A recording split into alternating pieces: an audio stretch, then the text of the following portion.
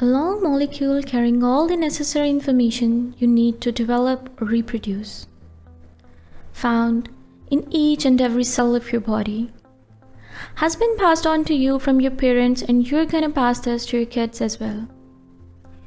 The human hereditary material.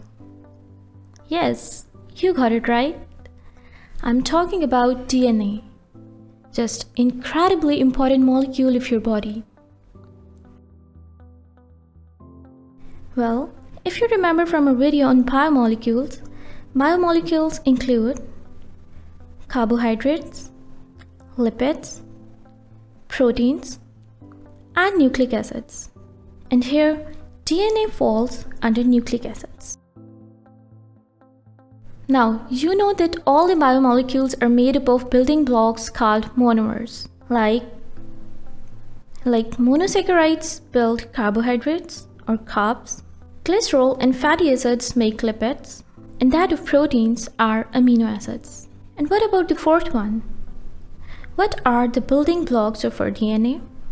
So here jumps in the topic of the day, nucleotides. Yes, nucleotides are the building blocks of nucleic acids. Now, our DNA is converted into RNA through the process of transcription. And RNA converts to protein through translation.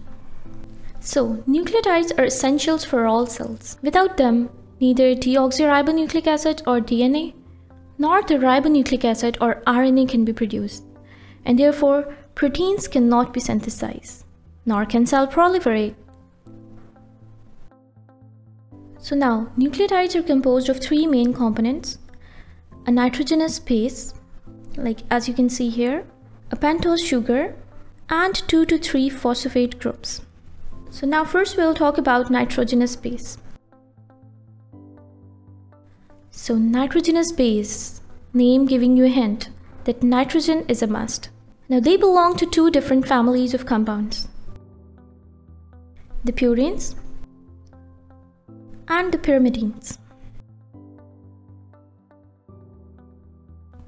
Purines are double ring structures, whereas pyrimidines are single ring structures.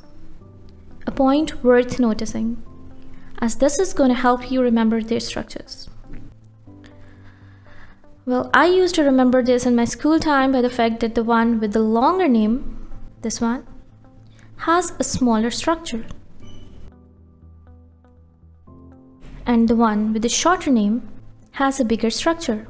Now there are 5 common nitrogenous bases: adenine, guanine, cytosine, thymine, and uracil.